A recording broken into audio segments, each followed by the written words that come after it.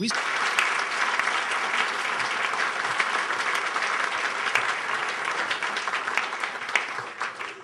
very much, Rory. We have about 20 minutes for questions, and we have 2 microphones right here if people wouldn't mind lining up.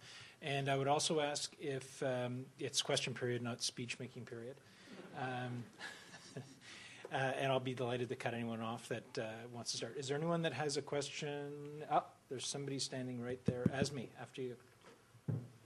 Mr. Stewart, thank you very much. This was amazing. Can you hear me? I was wondering, what is your advice to the international community about Afghanistan's neighbors?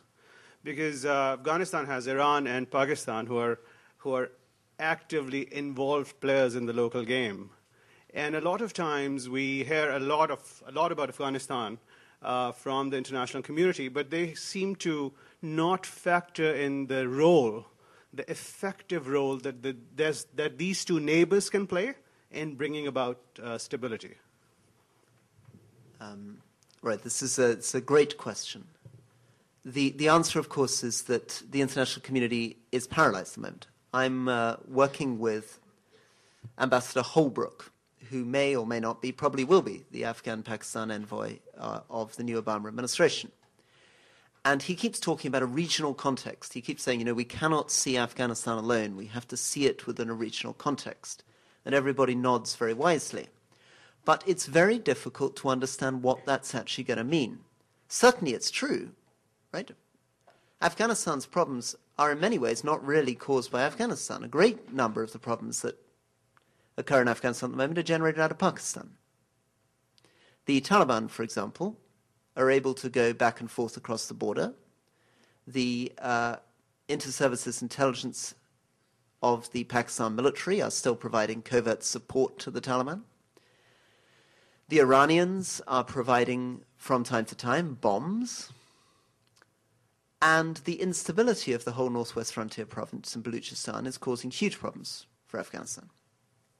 In fact, from a counter-terrorism point of view, from the point of view of the kind of reasons why we went into Afghanistan after September the 11th, Pakistan is now much more problematic than Afghanistan. It's a much more dangerous place in terms of al-Qaeda, not in terms of Taliban, but in terms of al-Qaeda. So theoretically, sorting out a policy that could encompass Pakistan and Iran would be very, very useful for Afghanistan.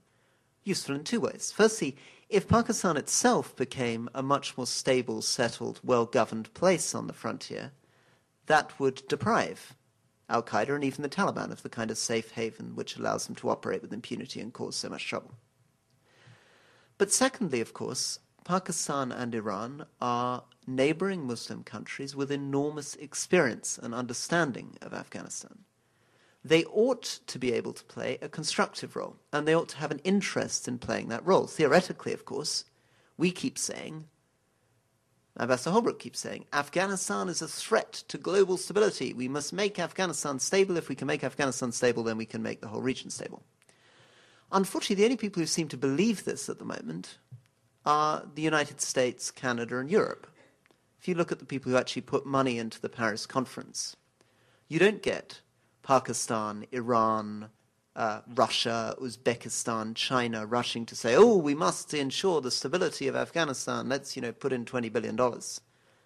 It's we who believe that it's central to regional stability. The neighboring powers appear to continue to behave as though an unstable Afghanistan is something they can handle and may even be in their interests. So, yes, absolutely, central to Afghanistan. But I'm yet to see us produce something that would actually get Pakistan and Iran to the table. Something that we could offer them where they could genuinely make a sincere effort. And of course, the Afghans themselves are so suspicious of their neighbors, blame Pakistan for so many of their problems over the last 20 years, they themselves would be very reluctant to work with them. But unless that happens, unless we work out how to do that, then you're absolutely right. There is no solution to Afghanistan within Afghanistan itself only. Unless it can deal with the neighbors, it's going to continue to remain a victim.